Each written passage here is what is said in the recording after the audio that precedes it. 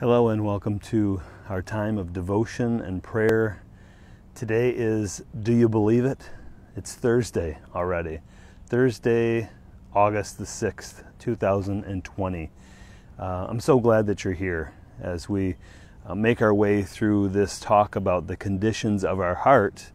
I wanted to bring to our time together a verse from the Gospel according to Luke and talk just a little bit, just so briefly. This is just meant to kind of plant seeds. So my hope is that throughout the day you're thinking about that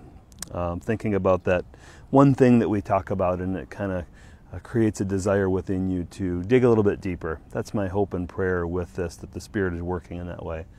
But we're going to have just a brief talk about what it means to have a teachable heart, a teachable spirit, right? Is your heart teachable?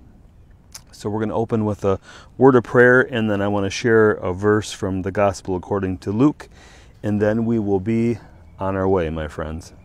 Let us pray. Loving God, inspire by your Holy Spirit those who are afraid of losing hope, especially us as we face this pandemic and the injustice and the things of this world that we're experiencing now. Give us a fresh vision of your love each and every day, that we would find again what has been lost in so many ways. Grant us your powerful deliverance through the one who makes all things new, Jesus Christ, our Savior and Redeemer. Amen.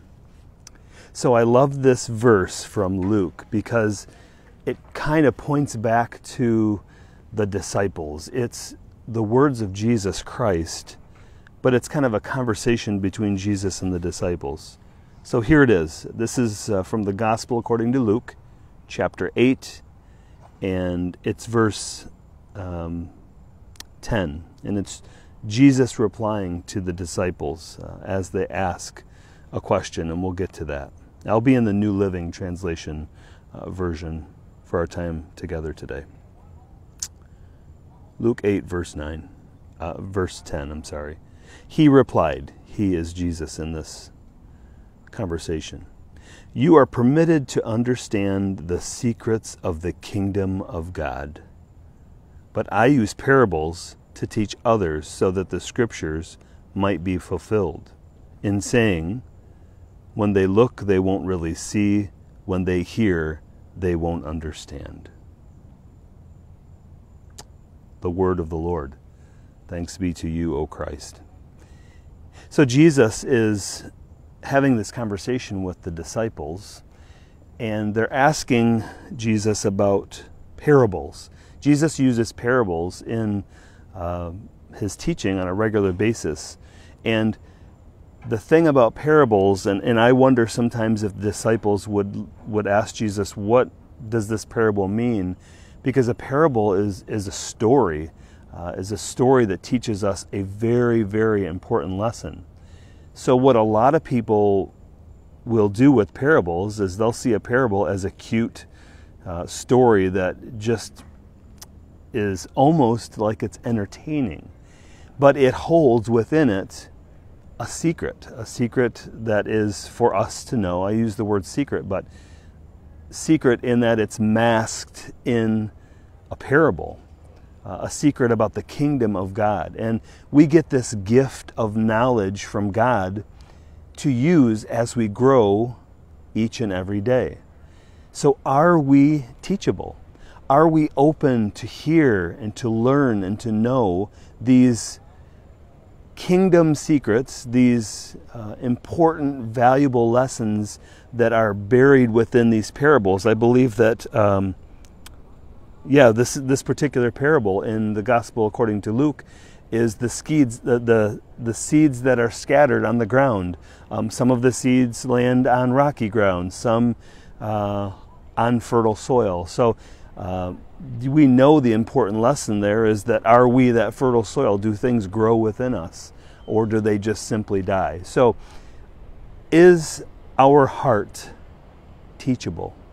As we learn in this world now what's going on, there is still racism, there is still hatred, there is still so much anger around the COVID-19 pandemic and what we should be doing, what we shouldn't be doing.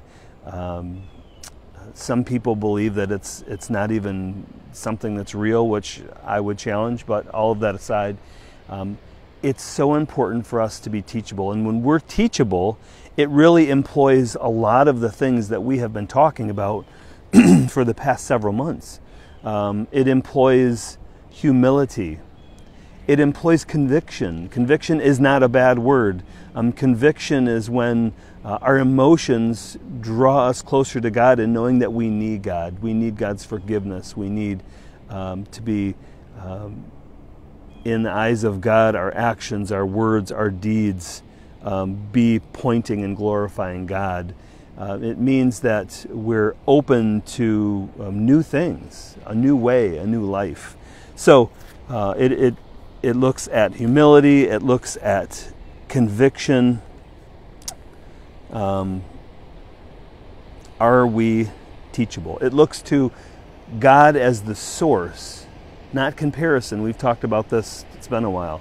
We probably will revisit this, but it talks about God as the source, not looking all around you and constantly comparing yourself to other people.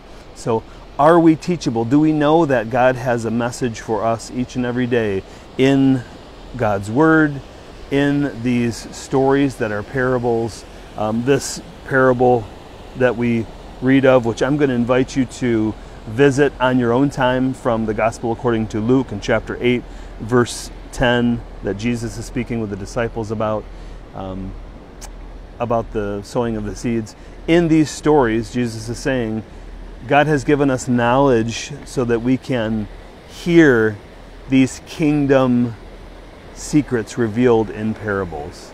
But we need to be teachable. That was a big boat that just went by, and it's making lots of waves. So that's our message for today. I'm so glad that you're here. It's my prayer that you are well, that you're being safe, that you're healthy, and that you continue to learn and grow through our time together. Remember, these are, speaking of seeds, these are seeds that I'm praying are just being planted, that you ponder during the day, and also that through our time together, you are developing your own practice of daily coming before God in prayer and daily coming before God, seeking and searching and longing to be closer to Christ. So we're going to close our time together with a word of prayer, but again, the condition of our heart that we talked about today is having a teachable heart, being teachable. Let's close our time together with a word of prayer. Let us pray. Direct us, Lord God, in all our doings with your most gracious favor, and extend to us your continual help, that in all of our works begun, continued, and ended, in you we may glorify your holy name, and finally, by your mercy, bring us to everlasting life through Jesus Christ, our Savior and Lord. Amen. My friends, it was so good to see you today. Until I see you again, wherever that might be, peace be with you. Amen.